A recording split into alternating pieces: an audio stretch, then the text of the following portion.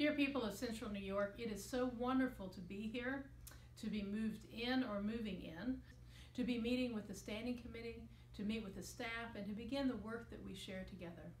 I'm so grateful to Bonnie and to Skip for the 15 years of wonderful ministry and leadership that they have offered.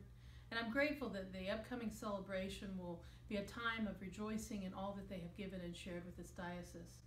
I'm also looking forward to our regional meetings, to the opportunity that I'll have with you to hear from you, to talk with you, and to share with you the ways in which God is calling all of us together to minister in God's name in this world.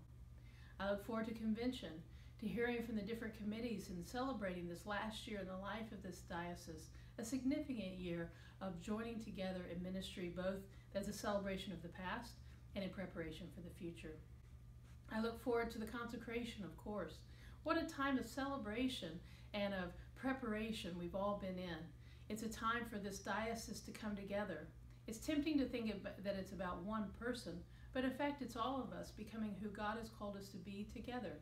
The people of the Diocese of Central New York ministering in the world, serving as Christ's heart and hands in this world that is so in need of love and nurture and acceptance. I look forward to seeing you, to joining with you, and most of all to hearing you and listening to you. What we do together is sacred work. I'm so glad to be here to share this work with you. Much love to each of you, and I look forward to seeing you soon. God bless.